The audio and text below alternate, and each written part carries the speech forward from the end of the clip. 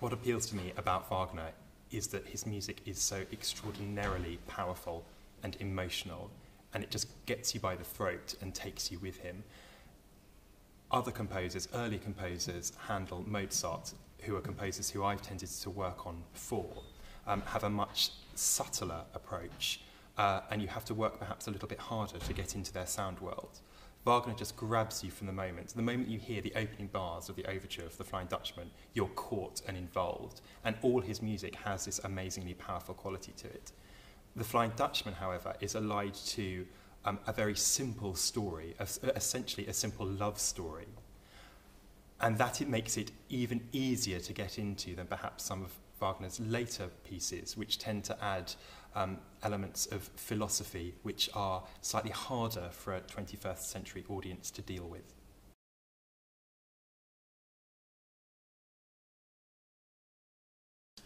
So Tom Scott, the designer, and I were really clear early on that we wanted to keep away from any kind of allegorical implication of this story.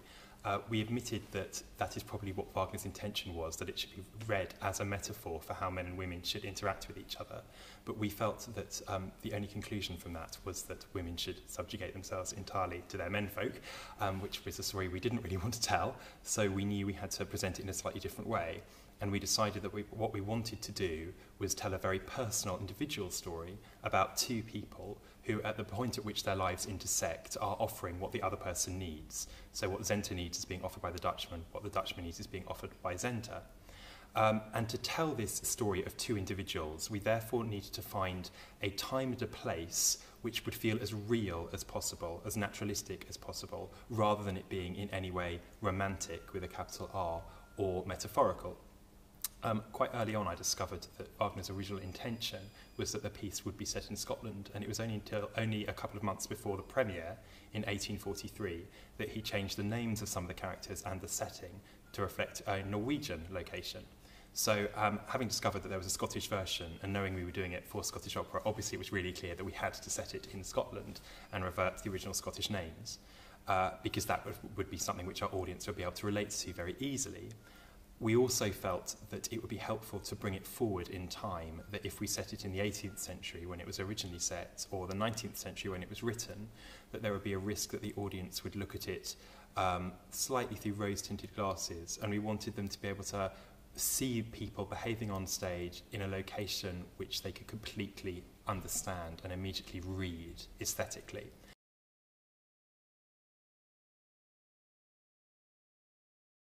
How do I make sure that this piece feels as dramatic as Wagner's original intention? Well, first of all, I'd say that I know that nothing I do on stage will in any way match the force of power that's coming out of the pit. So I sometimes think to myself, I could kind of do whatever I liked with my performers on stage, and this piece would still feel as monumental and exciting as Wagner's original intention. However, I also have to work hard to make sure that I'm working with the music and not consciously working against it too much. Sometimes it's in fact interesting to have a juxtaposition with something happening on stage versus something that's happening in the orchestra.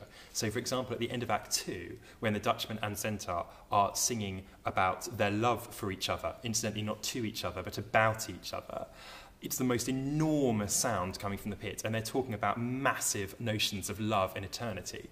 But in fact, what I've got them doing is something very small scale. They're setting up a little tea party, a little vision of domesticity for their future life together. So sometimes I feel that that contrast between the power from the pit and the smallness of something on stage is really interesting. But on the whole, my job is to try and make sure that what I'm doing is consciously supporting the libretto and the power of the music.